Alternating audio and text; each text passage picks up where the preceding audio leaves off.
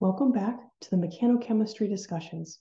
This seminar series is hosted by the NSF-funded Center for Mechanical Control of Chemistry. The goal of this seminar series is, as always, to bring the community together. The seminars stream live on the third Thursday of every month at 11 a.m. Eastern. They are also available to watch anytime on the YouTube channel. On the YouTube channel, you also have access to all of our previous seminar speakers, all of which are shown here. We also have a great group of speakers lined up for the upcoming months that we hope you will join us for all of them. Before we get started, a great big thanks to a few folks. First, Dr. James Batiste, the Center Director, Jennifer Belsick, the Center's Administrative Coordinator, and two CMCC students without whom the seminar would not be possible, Quintarius Moore and Katie Floyd. Thank you ahead of time for joining us. Please do subscribe and follow us on the YouTube channel, CMCC Mechanochemistry Discussions, as well as on Twitter. A quick reminder that this seminar is being recorded. If you have questions, you can either email them to us at cmccdiscussions@gmail.com or post them directly into the YouTube channel. Either way, they will be propagated to the speaker at the end of the presentation. Last but not least, it's my great pleasure to introduce today's speaker, Dr. Danielle Laurencin. Dr. Laurencin is a CNRS researcher at the Institut Charles Gerhardt in Montpellier, France. She received her PhD in 2006 from Université Pierre et Marie Curie in Paris in the field of inorganic chemistry. She then performed a 2-year postdoc at the University of Warwick in the UK, during which she worked on characterization of substituted apatites by solid-state NMR. She was then recruited at the CNRS in 2009 and was awarded the CNRS Bronze Medal in 2013. Her current research activities are at the interface of synthetic chemistry and solid-state NMR, with particular focus on developing new O-labeling schemes using mechanochemistry and studying the structure of calcium phosphate biomaterials by solid-state NMR. Please join me in welcoming Dr. Danielle Laurencin.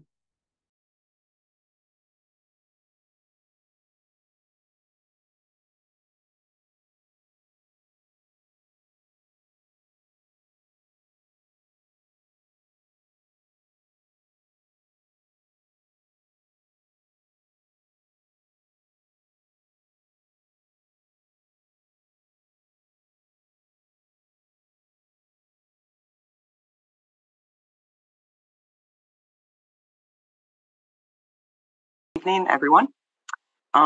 It's a pleasure for me to share with you today some of the work we've been performing in Montpellier, France, trying to understand a bit better reaction mechanisms in ball milling.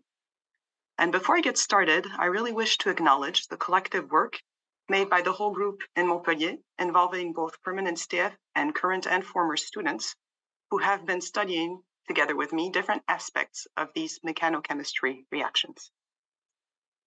So just to give a bit of background, as synthetic chemists, when we try to synthesize complex biological materials, molecular materials, or biomolecules, the question we have very often is how to proceed, and most frequently we go through standard synthetic routes, which involve solution-based chemistry. These are carried out using standard glassware or hydrothermal reactors, for example. More problematically, in most cases, they can involve toxic organic solvents, and these can also be polluting. So in a general search for more environmentally friendly synthetic approaches of biomolecules, molecular materials, or even metal complexes, chemists have been looking to ways in reducing solvent consumption as well as chemical waste. And one of the synthetic approaches which has been brought forward for this is mechanochemistry.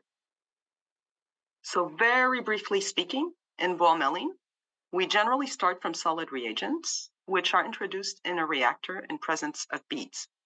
The medium is ground at several tens of hertz, which allows for an efficient mixing of the reactant particles, a reduction in the particle size, and it also allows reactions to proceed at the interfaces of the particles.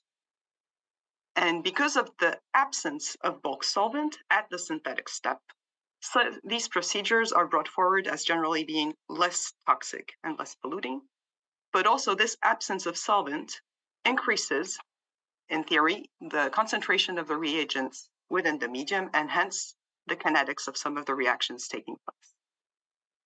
So this is overall very attractive, and it has been used for the synthesis of some of the compounds mentioned previously, but also other types of systems such as molecular crystals and co-crystals. The other attractive features of ball milling is that it leads to possible improvements in reactivity and selectivity. It can lead to novel molecules and materials compared to those achieved generally in solution. And it can also be considered as rather straightforward to implement in different laboratories. And this is why a large number of molecules and materials are currently being studied and synthesized by this technique. However, there is a catch. When you think about these reactions, they are generally performed in ball mills, such as the one represented here, which involve these opaque milling jars made of stainless steel, PTFE, or zirconia, just to give a few examples. And so if you want to understand what's going on inside the jar, well, one of the standard approaches is to mix the reagent, perform the ball milling, open the jar, and then perform an analysis of the reacting mixture using techniques such as infrared spectroscopy, powder X-ray diffraction, or NMR spectroscopy.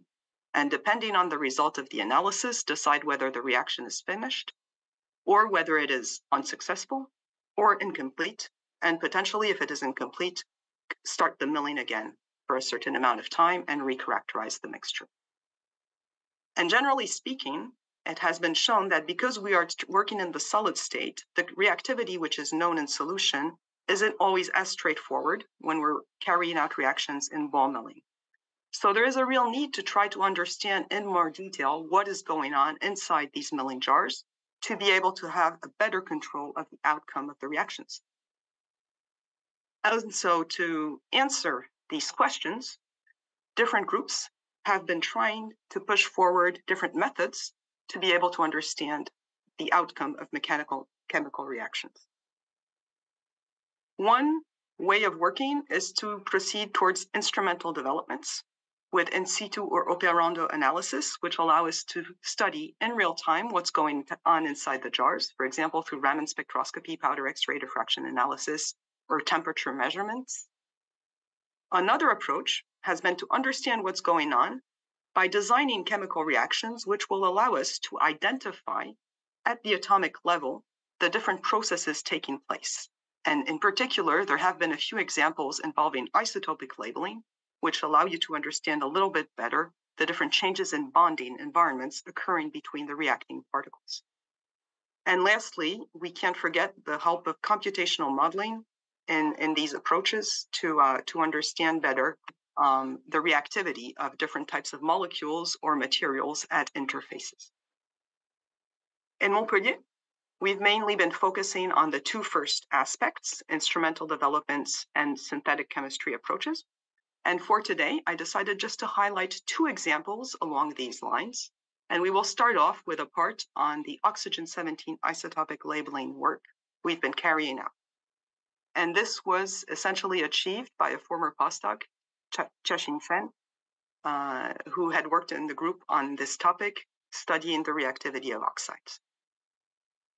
So let's look into a given system, which would be the synthesis of functional inorganic materials of the family of apatites, perovskites, zeolites, or layered hydroxides or layered oxides. When you look at some of the synthetic protocols used in the literature for these compounds, they proceed by a pre-mixing of solid reagents, sometimes using a mortar and pestle, other times using mechanochemistry. And then these solid reagents are heat treated at high temperature to produce a final ceramic, or in other cases, a glass. Now, the question you may ask is, what's actually happening during this pre-mixing step? Is there any optimization which could be carried out here? And what is happening between the reacting particles you've introduced within your milling jar, whether it is a standard mixer mill or a planetary mill in some cases? So in other words, if you imagine you are mixing two oxide particles, MOX and M'(OY), for example, Are you simply doing a physical mixing of the two, bringing them close in space, or are you creating an interface between the two particles?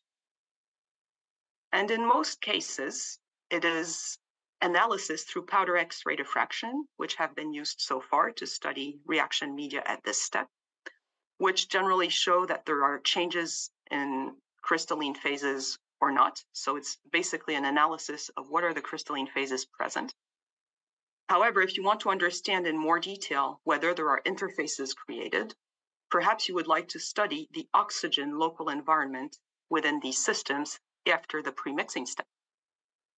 If you're talking about local environments, then that would mean studying them, for example, using oxygen-17 NMR spectroscopy. So let's talk a bit about oxygen-17 NMR. For those of you who are not familiar, oxygen-17 is the only stable isotope of oxygen to have a nuclear spin which is not equal to 0. So it's the only one you can study by NMR. And it turns out that it is a very valuable technique. It has a huge range of chemical shifts, which exceeds 1,000 ppm, compared to proton NMR, which is approximately 10 ppm. And also, because it is a quadrupolar nucleus with a spin 5/2, you can also measure quadrupolar parameters, which will inform you about the local environment of this atom. Then, just to illustrate the importance of using O17 NMR in the characterization, for example, of oxides, you have here the chemical shift range for oxygen and different types of oxides, depending on the type of atoms it is bound to. So typically, if you have a siloxane, it will come out just below 100 ppm. If you have oxygen bound to titania, the chemical shift can spread over several hundreds of ppm, depending on the number of titanium atoms directly linked to the oxygen. And this is the range for zirconia, and here you have the SiOTI bridges, which come out. So the chemical shift range is potentially huge, and it can inform on very subtle changes in the local environment of this atom. And this is why it has been applied for the study of various different materials and nanomaterials, as illustrated here in an investigation of different nanocrystals using high-resolution oxygen-17 NMR spectroscopy, showing different signatures depending on the nanocrystal investigated. So potentially it's a very powerful technique, but there's a catch once more, the natural abundance, only 0.04%. Because of this, if you're performing your analysis on a molecule or a material you're just taking out from the lab, well, it is likely you will not get any signal during the analysis. This is an example just on a bisboronic acid, 30 milligrams of compound approximately, which was analyzed overnight on our 600 megahertz instrument, and this is what you get. If you want to be able to counter this, you have to perform isotopic labeling, and typically using an O17 labeled compound, this is what you would get in just a few hours on our instrument. It turns out that O17 labeling can actually be performed using mechanochemistry by introducing a very small amount of O17 enriched water during the milling process, just a few microliters. And we've shown that this can be applied for the enrichment of oxide and hydroxides, but also hydrates, as well as a series of organic molecules. And I'll give a few examples of this later on in this presentation. So it is possible to perform analysis using O17 NMR, provided that we are labeled. So if we go back to our question here, if we want to study the mixing of two reagents, and in particular probe and investigate whether any changes are occurring at the interfaces between the reacting particles, well, we will need to perform O17 label. And so for today, I'll just give one example on the mixing of two types of particles, titania and silica. The titania was introduced as a crystalline form, anatase, and as a silica precursor, it was an amorphous form, aerosol, which was used. And because both of these need to be enriched in O17 in order to study the interface between the two, I will first focus on the labeling step of each of these phases separately. So as mentioned previously, we can actually perform the isotopic labeling of metal oxides using mechanochemistry. You start from your oxide, you add one equivalent of isotopically enriched water, and perform the ball milling. Here you'll have on the left the results for the aerosol, and on the right those for the anatase. And before we performed any O17 NMR analysis on the final material, we first characterized it by a series of techniques. And you have a comparison of first the X-ray diffraction powder patterns before and after 1 hour of milling for titania on this side and silica on the other. And there are no significant changes in powder X-ray diffraction. We remain amorphous in the case of the aerosol, and we have no new polymorph forming in the case of the anatase in the milling conditions we used. SEM hints to changes in the way in which the particles are arranged, and this is also hinted by other complementary analysis we performed, including using nitrogen adsorption analysis. So we decided to investigate using O17 NMR the final materials, and this is what you get. After 1 hour of milling, in the case of the aerosol, you get a signature which is characteristic mainly of siloxane bridges. And in the case of anatase, you have a signature which is characteristic of OTI3 environments, such as those you would find in the bulk of the anatase phase. So very clearly, the labeling has been successful. Again, within these measurement times, in absence of labeling, we would not have had any signal in O17 NMR. And more importantly, it's actually very fast. And using complementary analysis, we were able to show that in addition to these siloxane and OTI3 environments, there are also a small amount of silanols and TiOH groups which can be made evident. And using complementary analysis, we were able to show that not only the surface, but also part of the bulk is enriched in O17. So now we have these particles and these precursors enriched in O17. Let's study the mixture of the two to try to answer the question regarding the interface. And we decided to perform 3 types of reactions, starting with one of the precursors labeled in O17, the other, or both. The reactions were performed by what we call dry milling over just 3 minutes at 25 Hertz. And first, we will focus on the first system. And you have here a comparison of the X-ray diffraction powder pattern of the anatase precursor and of the mixture we obtain. And after just 3 minutes of milling, you see that the signature we get is actually the sum of this precursor and an amorphous background, which corresponds to the amorphous silica precursor. No new crystalline phase is detected by powder X-ray diffraction. That's not fully surprising because it's just 3 minutes of milling. However, we have absolutely no information from this analysis regarding the environments at the interfaces. So now let's look at the O17 NMR data. Here you have the signature of the titania precursor I showed previously before milling. And here you have the signature of the mixture after 3 minutes of milling. So as expected, there is still this OTI3 environment which is visible. However, very interestingly, we have a new signal which appears here, which is actually characteristic of the siloxane bridges. So, to be able to get a signal here, that means this part of the particles got enriched in O17. So some of the enriched oxygens within the 3 minutes of milling have actually been transferred to the silica phase. And we looked in more detail at the spectra because we were curious about the presence of this hump here, which is typically in the region we would expect for TiOSI bridges. And so we turned to another magnetic resonance related techniques, which allow us to look into more detail at sites which are close to the surface of particles, and this is called dynamic nuclear polarization. And by using this technique, we were able to boost the sensitivity of this middle signal on the NMR spectra and demonstrate that it includes partly the signature of SiOTI bridges. And through complementary studies of these other mixtures with one or the other component enriched in O17, we performed the similar type of NMR analysis, including in the region around 200 ppm, which is shaded in gray here. And we're able to demonstrate that we have resonances which seem to be characteristic of these SiOTI bridges.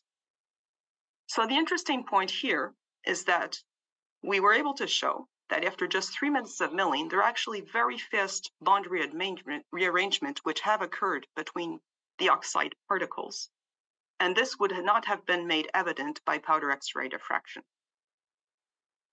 Also, it's only thanks to O17 NMR labeling and to very large ranges of chemical shifts that we were able to demonstrate the presence of these interfacial bonds. Based on these different studies, we've been performing additional enrichment synthesis of a variety of organic and inorganic compounds to try to understand in more detail the reaction mechanism occurring between different compounds in the solid state, and the different labeling procedures are being developed together with Thomas-Xavier Métraud in Montpellier. So this was a first example as to how, as chemists, we can propose a way to understand better what's going on within the milling media by really looking at the local environment of some of the atoms which are involved in the breaking and the formation of chemical bonds between the reacting particles. Let's now switch to the second part of the presentation, which focuses on studies we've been performing to understand in more detail what's going on in real time. And the work I will show today has been led by César Leroy, a colleague of mine in Montpellier, who has been studying using acoustics what's going on inside some of the milling jars. In terms of synthesis, we'll now switch to another family of compounds, which are co-crystals made of terephthalic acid and DAPCO, which is this cyclic amine-related molecule. By milling them together, you can form a co-crystal, in which you have a transfer of one of the protons from the terephthalic acid to the DAPCO, and the other is also deprotonated to the other side. This co-crystal can be characterized by a variety of techniques, including by Raman spectroscopy. And here you have the signatures of the co-crystal at the bottom and the two precursors at the top. And because these signatures are very distinct, we can then use in situ operando Raman analysis of the reaction medium by mechanochemistry to study the kinetics of this transformation. So this is what we did in Montpellier. It's our setup. You have here a jar made of PMMA, which is transparent to our Raman beam. The Raman beam is focusing the beam at the inner position of the milling jar. And then you perform your reaction by measuring in real time the Raman signal. Schematically, this is our Raman beam, and I just wanted to add that we're also monitoring in real time the external temperature of the jar simultaneously. So here are the results. For this reaction, we perform the milling at 50 Hertz. You have the milling time, which is shown here, over an hour on the vertical axis. Here you have the Raman data, and on the left, the temperature. At the beginning of the reaction, you only see the signature of the reagents. I focused here just on the region between 900 and 1100 wave numbers. So the signature of the reagents up to about 1000 seconds. Then there's a shift. And then, starting at around 1600 seconds, you have the signature of the co-crystal. So very clearly, by Raman spectroscopy, we're observing the formation of an intermediate phase, which then leads to the final product. Interestingly, the formation of this phase is related to an increase in temperature inside the jar, which is measured experimentally. And it increases by more than 10 degrees, as shown here on this graph. And it turns out that while César was performing the experiments, he realized that there were changes in sound occurring during the reaction, repeatedly at the same time points when the reactions were being performed. If you want to listen to the soundtrack, you can then refer to this link in the recording of this presentation. So we decided to add a microphone in our bore milling set. Typically, this is now our ball milling setup in Montpellier, where you have the instrument with the Perspex jar and the P23 mixer mill, the thermal imaging camera pointing towards the mixer mill, the Raman spectrometer with the Raman probe, and the microphone. And here you have the sound, which was recorded after Fourier transform, in the frequency range between 145 and 160 Hertz. the intensity of the sound going towards this direction. Very interestingly, what we observe is that when we have this increase in temperature, when we have this intermediate phase, we actually have an increase in the sound precisely in this region. And to our knowledge, it's the first time that changes in acoustic are actually correlated to the presence of an intermediate chemical compound. So can we go one step further? So the idea here is that we were performing analysis in which we had the Raman, the temperature, and the sound. However, in some milling reactions, we can't use jars which are made of PMMA like the one shown here. We have to use stainless steel jars. That means that we won't be able to use Raman spectroscopy. So will the sound be good enough for us to know if the reaction is over? So to try to answer this question, we turned towards another type of reaction, which is the hydrolysis of activated fatty acids, which we had been studying in terms of oxygen-17 isotopic labeling. When you perform this hydrolysis step, in the case of a molecule like lauric acid, it turns out that you have a change in physical state of the compound, which goes from a powdery state to a more oily state. So we suspected that it would be possible to monitor this by recording the sound of the reaction medium. And so this is what we did. We performed the sound measurement of the activated lauric acid during the hydrolysis to form this imidazolium laureate. And you have the results shown here, where on one hand, you have the intensity of the sound recorded between the 205 to 245 hertz region. And on the other hand, you have the temperature as a function of time. And after approximately 2,000 seconds, we observed that there were no longer any changes in sound. And when you perform the analysis after those time points, then it turns out that the reaction is complete. So very clearly, this demonstrates that it is possible now to also use sound to try to follow the course of mechanical chemical reactions. And this is potentially interesting in cases when it will not be possible to use these transparent PMMA jars, but when you have opaque jars, such as those made of stainless steel.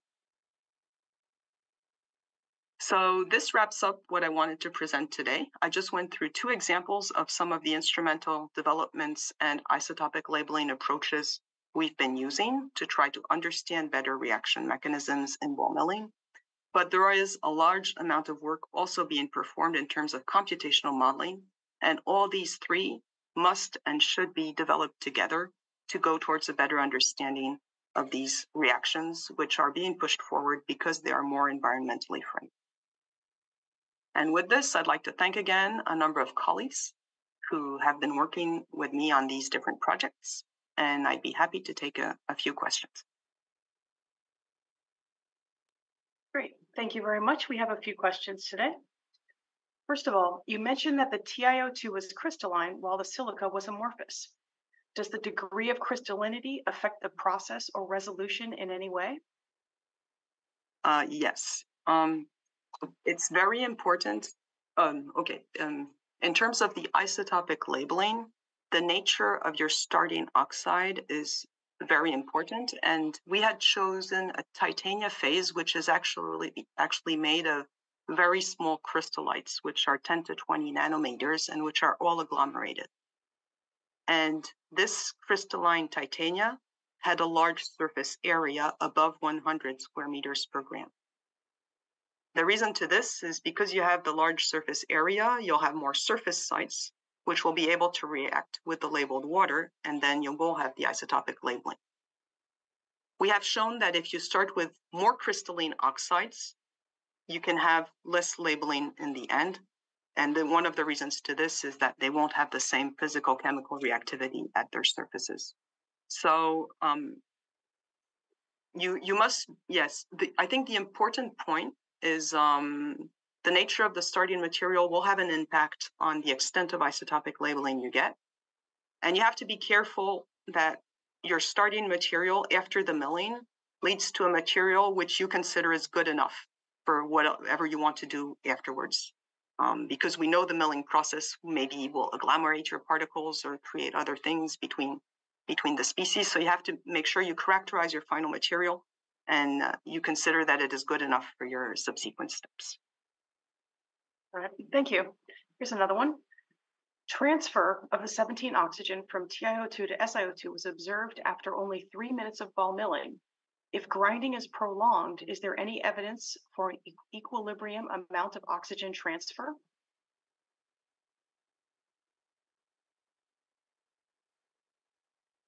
We never reached the equilibrium. We didn't prolong to the point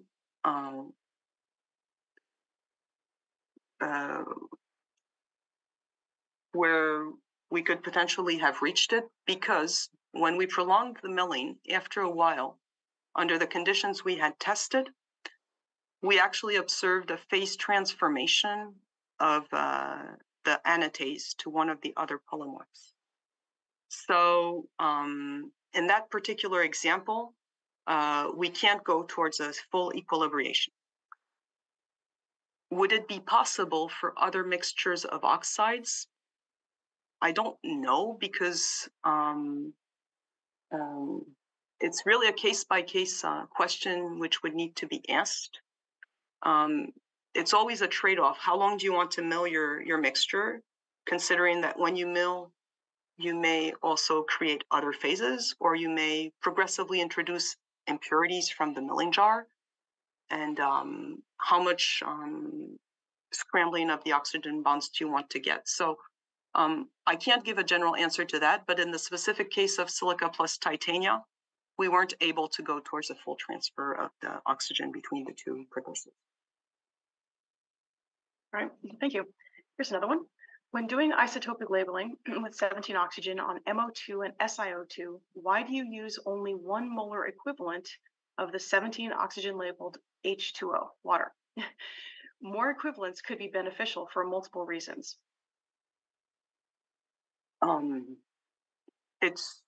We had to start somewhere, so it's going to be a very simple question. Obviously, if you put more equivalents, you can introduce more isotopic label. We just wished to keep it to that number, and it allowed us to stay in the liquid-assisted grinding regime as well. So we didn't go further in that specific case. For other reactions, we've used more equivalents of enriched water. But it's a good point. All right, let's do just one more. Does applying force in any way alter the reaction trajectory across the energy landscape? Does the reaction proceed through the same transition state as the thermal reaction?